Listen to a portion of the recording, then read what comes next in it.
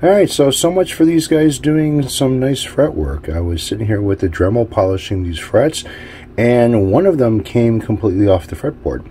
So let me show you how easy it is to pull one of these things off. So I just have it right by the corner over here. Watch this. As simple as that. They just come right out. And they're not even chipping the fretboard at all. Look at that.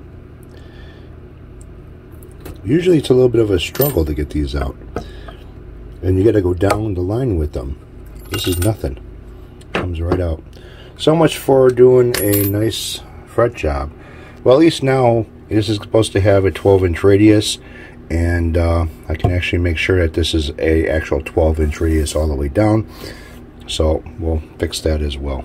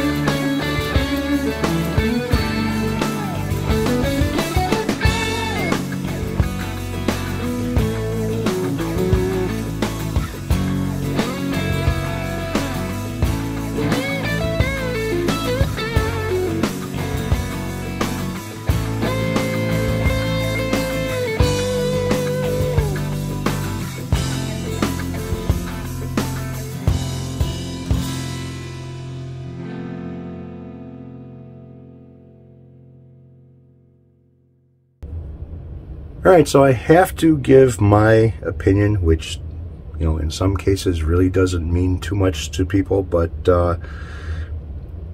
on this thing here, after doing a lot of work on guitars and seeing a lot of different things that I've seen as far as even brand new guitars and cheaper guitars that are brand new as well, I am not impressed with this. I am not impressed at all. To me, this is basically glamored Chinese crap. And what I mean by the glamour part of it is the inlay work that is done on this body. Now, it is all show, okay? They did do a fantastic job on the inlay work on the neck and on the body. Now, going through it and kind of looking at it, where the seams are and everything else, where all the pieces on the body kind of fit together and stuff, they did a great job. I mean, it came out really, really good. On the neck portion as well, they really fit these pieces. Even though on the neck they're even smaller than what's on the body, they made it work and they made it fit. And the inlay work that is on the neck is pretty deep. I mean, they did some carving over here. It's not like they just kind of, you know, got some real thin shit and just, you know, started cutting away at it with scissors. They had to do, you know, some jigsawing and everything else to really kind of get the detail that they got on this. And how do I know how thick the inlays were? Well, when the frets popped out, which was pretty easy, and I showed you that, you can actually see how deep the inlays go in there. And they go in there pretty deep. Now, the one thing that is kind of nice about having to pluck the frets on this was that I was able to kind of concentrate a little bit on the fretboard itself. Now, I don't know if you remember it, and I don't know how well the video is showing this, but the inlays themselves have had like a dried look to them, okay? Like they were not really a gloss finish, but had a matte finish to it. And that's due to the sanding of, you know, getting the radius of the fretboard and scarring or scratching the top surfaces of the inlays themselves, making them kind of dull looking and not really pop.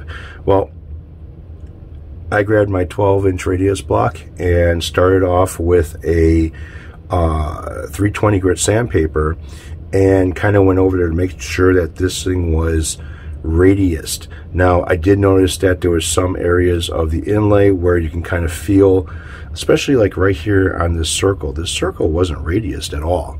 It kind of had you could feel the edges on the side of it, which, you know, tells me that, you know, they really didn't take their time and kind of like do a nice job. Excuse me. But all in all, it wasn't something that I couldn't fix myself. So after using the 320 grit sandpaper to make sure that this had a 12-inch radius all the way down, I switched it up to a 400 grit sandpaper after that. And I noticed that the inlay started to kind of, my sweaty hands, inlay started kind of to have a little bit of a gloss to it. Then I switched it over to a 800 grit sandpaper and then to a 1500 grit. That gave the inlay on the neck a little bit of a gloss to it. So it does have a little bit of reflection in it now, as you can see. And it's not due to the oil that's on the fretboard, because I really didn't put too much oil on it, and nothing is oily. Right now my hands are sweaty from working on this thing, and that's kind of what's getting all over this thing. But I figured I would start doing something else, like, you know, putting the electronics in instead. I had to mess with the fretboard. I started doing the polishing of the frets that were on there because they seemed to be pretty good as far as being leveled with each other. The ends were kind of nice. They weren't really sharp, and if they had a little bit of a burr on it or something like that, I think the polishing wheel from the Dremel would have took care of that as well. They weren't bad at all. I started getting to like this point over here, and one of the frets came off. It just started lifting and just flew off onto the side over here. So I was like, okay, let's take a look at this. So I got the fret puller, and from top to bottom just started plucking frets out of it like it was nothing. They came out really, really easy, and that shouldn't be. Now, I used the StewMac fret slot cleaning tools to see if maybe, you know, are they going to wiggle inside the slot? Or the slot's going to be that wide to where that's why the frets came out? You know, did they use some type of a saw on this thing that was wider than the tang on the fret? No, the StewMac tools that I use to clean out the fret slots, one of them has got teeth on it like a saw. You got one direction for teeth, and you got another direction for teeth, and works really good with when you have binding on the body. And then I have a hook that's made by StewMac that's for cleaning out the inside and getting all the crap inside the slots out. They fit nice inside there.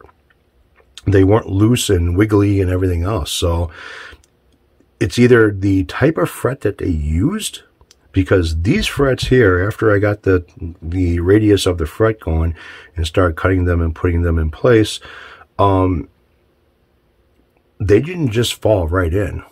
you know, I had to apply some pressure with the clamp on there to get them to go in.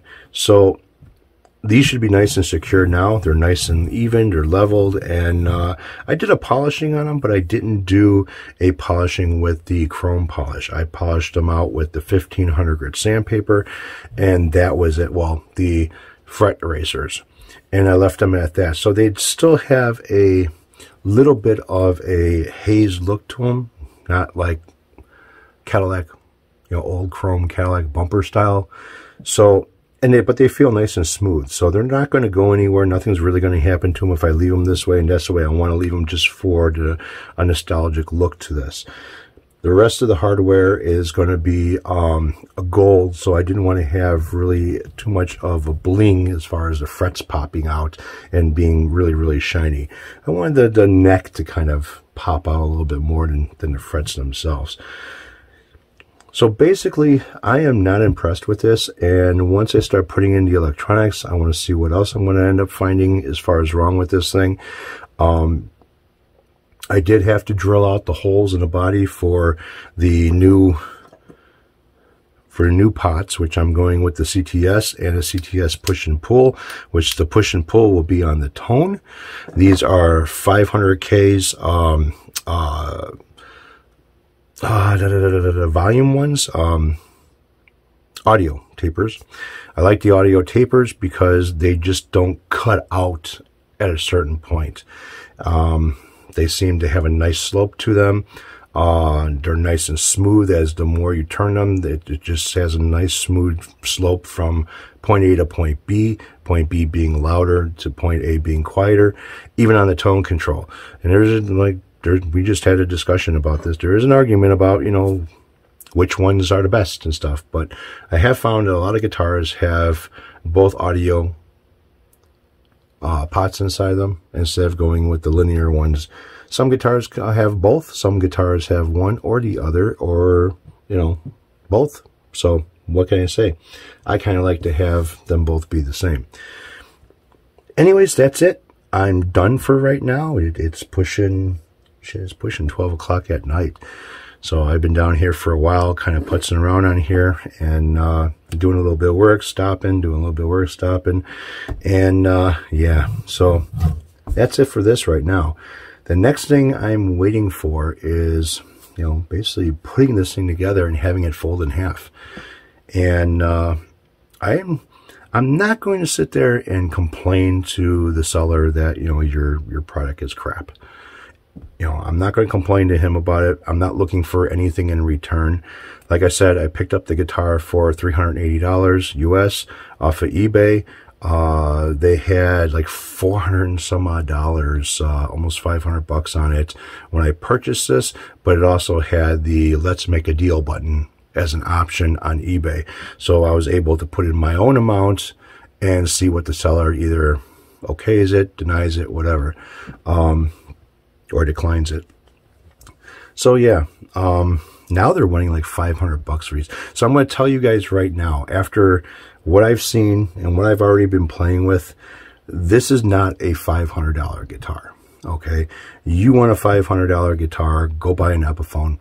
Don't buy one of these unless you plan on doing the work yourself or plan on putting work or more money into it. So that's it for now. You guys take it easy. Have a good one. And I have a Kramer to work on tomorrow. Yeah.